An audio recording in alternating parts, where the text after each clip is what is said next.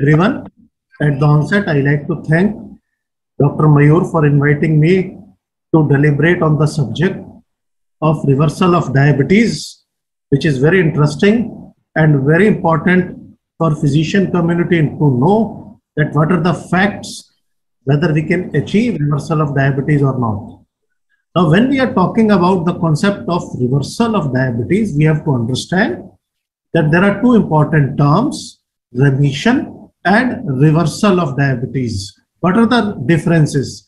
Reversal is defined as restoration to good health, while remission is defined as abatement or disappearance of signs and symptoms of disease. Now, for a disease like diabetes, which is a chronic disease, it may be more accurate to use the term remission than reversal, which actually means cure of the disease. So henceforth, we have to understand this difference, and we will be largely talking, whatever we are discussing means remission of diabetes. Also note, in type 1 diabetes, there is no concept of remission or reversal. Now, when it comes to remission of diabetes, there are three important terms as far as definition is concerned: partial remission, complete remission, and prolonged remission. Partial remission is defined as when an individual is having blood sugar that does not meet the criteria for type 2 diabetes for at least 1 year, while not taking any medications to lower glucose levels. Complete remission when glucose levels are within normal range for at least 1 year while not taking any anti-diabetic medication. And once this is for prolonged period, that is maintaining a normal glucose value for at least 5 years without taking any medication, it is known as prolonged remission. Now, what are the important questions which we are going to answer during this webinar? Are beta cell really gone at diagnosis, or they are just dormant when we are talking of concept of remission? Can they be brought back to the function again? If yes, then what are the strategies? Do we have clinical evidence of remission? Can it be used as a therapeutic strategy? Whenever we call the concept of reversibility or remission, we have to understand that there is a known concept of glucotoxicity and lipotoxicity in patients of diabetes, which is responsible for decrease in pancreatic beta cell as well as decreased utilization of glucose in the peripheral tissue. Very recently, the twin cycle hypothesis has been given to understand or to take care of this concept of lipotoxicity and beta toxicity, and obviously beta cell de-differentiation.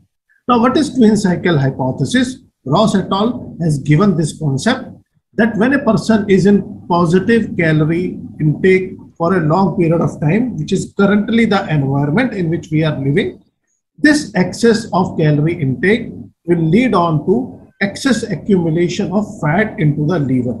Now, once liver is loaded with lots of fat, it spills over into the blood in form of increased VLDL triglyceride.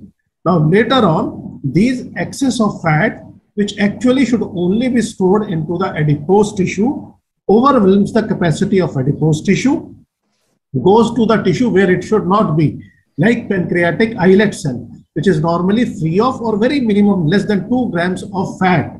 And when there is deposition of fat in the pancreatic islet, it will result in decreased insulin response to ingested glucose, the result in a rise in plasma glucose values. When there is a rise in plasma glucose value, it will result in a vicious cycle and ultimately glucotoxicity, lipotoxicity, resulting in decreased function of pancreas. At the level of liver, increased resistance to the action of insulin will result in rise in fasting plasma glucose.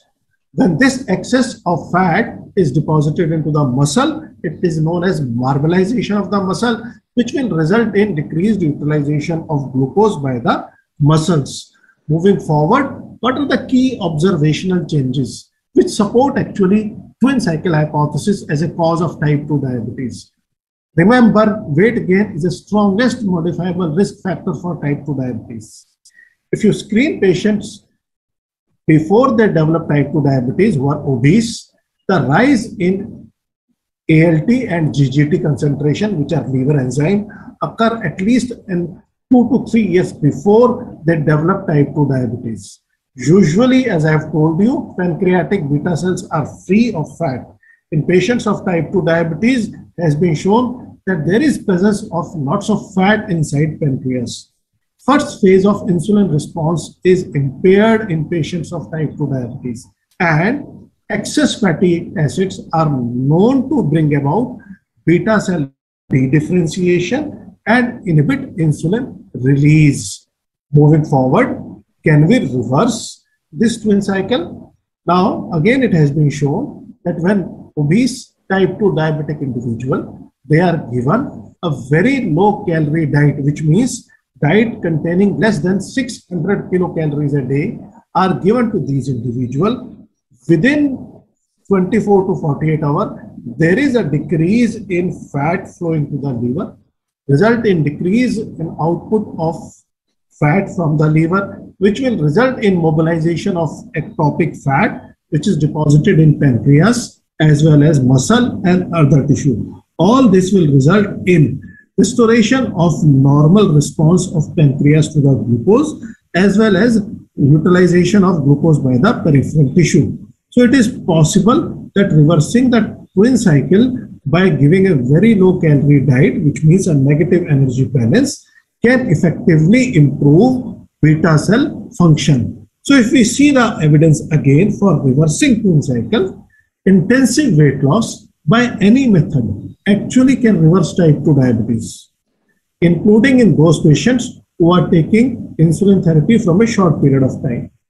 Plasma ALT and GGT concentration decreases in parallel with weight loss and glucose reduction. There is normalization of hepatic insulin sensitivity. As pancreatic fat decreases, there is restoration of first phase of insulin secretion, and there are evidences that it will result in beta cell recovery with restoration of insulin production capacity. So this is twin cycle hypothesis. Now, do we have evidence? Let's look at evidences. There are three very important evidences: counterpoint study, counterbalance study, and direct study. What is counterpoint study? Counteracting pancreatic inhibition of insulin secretion by triglyceride.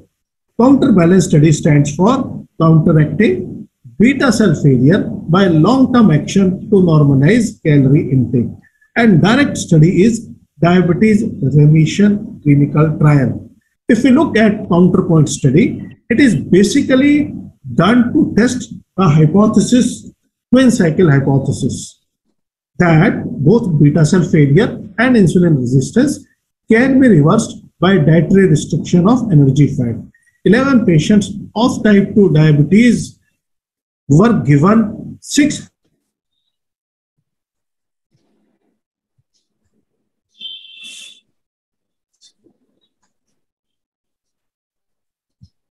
diet. What are the results? As you see in this cartoon, by using 600 kilocalories of diet within first week, fasting plasma glucose improves substantially.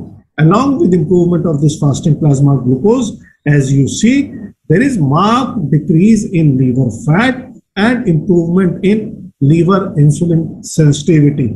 If you look at pancreas, it is at week 8. There is a decrease in pancreatic fat, and along with improvement, decrease in liver fat, simultaneously there is restoration of first phase of insulin secretion. So the counterpoint study concluded that it is possible to normalize both beta cell function and hepatic insulin sensitivity in patients of type 2 diabetes by dietary energy restriction alone.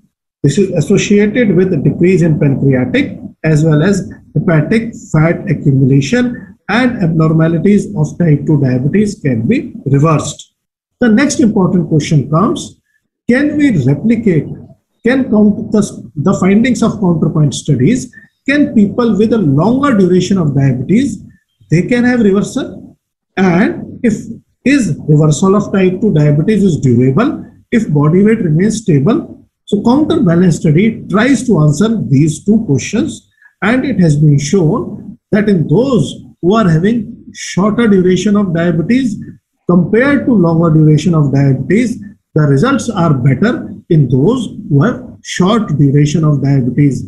The restoration of fasting plasma glucose is also much better in those with short duration of diabetes as compared to long duration of diabetes.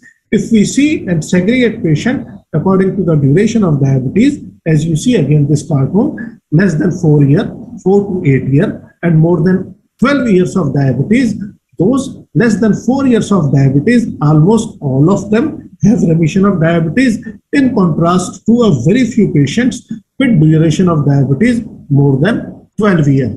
Then the third important study is diabetes remission clinical trial, that is direct study. Now it has been done to understand whether the results of counterpoint and counterbalance study can be applied in a routine clinical practice by a primary care practitioner. So the study is done in 49 primary care practices in Scotland and England.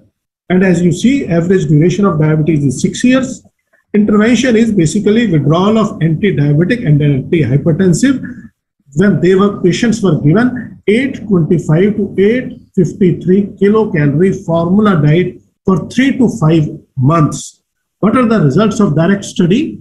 Direct study shows that weight loss of 15 kgs or more in 36 patients, that is 24% in the intervention group, and there is a remission of 46% participant in a remission group as compared to 4% in control group. Again, highlighting the fact that calorie restriction will result in a remission of diabetes. Now, this slide actually tries to compare all the three important studies, that is counterpoint, counterbalance, and direct study. But the key learnings which I will try to summarize for you for the three studies are that 40 to 45% of patients can achieve remission, and durability of remission has been demonstrated for at least up to 1 year. Younger patient, that is less than 50 years, as compared to those more than 59 years with relatively shorter duration of diabetes, are able to achieve remission more. Individuals who are needing lesser number of medication at baseline, having lower fasting plasma glucose and lower HbA1c are more likely to benefit. And response actually neither depends on absolute weight loss or nor at baseline weight or BMI. Now this is very important.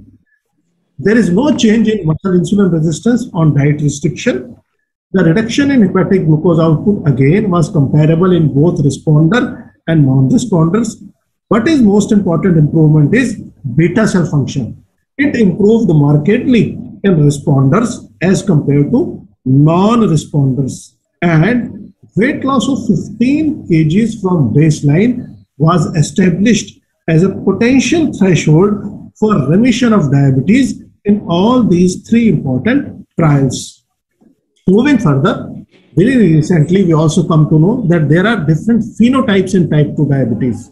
So what are the types of type 2 diabetes mellitus which can have remission? Now we can have patients of type 2 diabetes with severely insulin deficient, those who have combined insulin resistance and deficiency, those who are having severe insulin resistance, those who are mild age-related and obesity-related diabetes.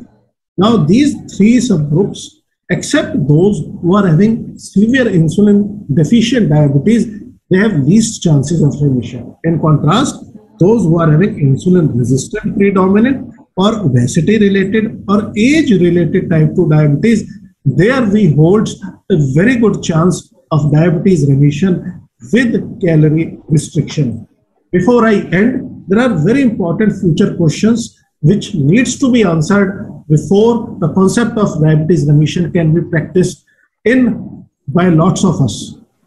How best we can maintain the initial advantage which is provided by a low calorie diet? Can we prescribe a same type of low calorie diet to every individual? And if yes, is the response going to be same, or we need to have an individualized tailor-made diet and response? Next, genetics seems to play a very important role. It has been shown that 72% of the individual with BMI more than 40 do not develop diabetes. Why this is happening, which means Genetically, strong beta cell protect against development of diabetes.